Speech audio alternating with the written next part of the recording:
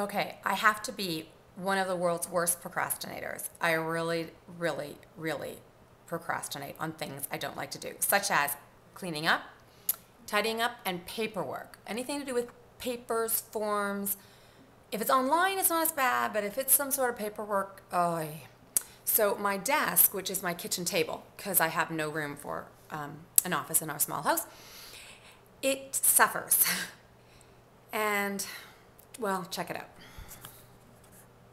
I have tackled this many a time on Tackle It Tuesday, and today I'm in extra trouble because tomorrow morning, bright and early, Olivia's doctor is coming for a home visit. It's our first appointment with him. He is the head of neuropsychiatry at Children's Hospital, and he is apparently for first visits he likes to see the children in their home environment for them to hopefully that they will display their behavior that they're watching.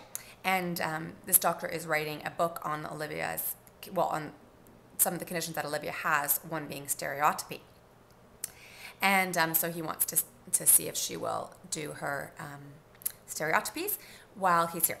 So hence he's coming here, and I really don't want him to see this embarrassing mess because I don't think he'll be very impressed with me. There's my my purse briefcase bag from every trip I go on, and it just sits here until I'm ready to go again, needing it to be sorted out. Really impressive. I've got battery cables in here, my camera, because I take pictures and then just cradle it right there in the middle of my chaos.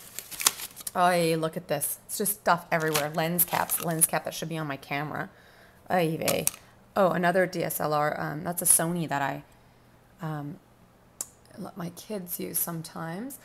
Or my son. Anyway, so I want to know, do any of you procrastinate as badly as I do?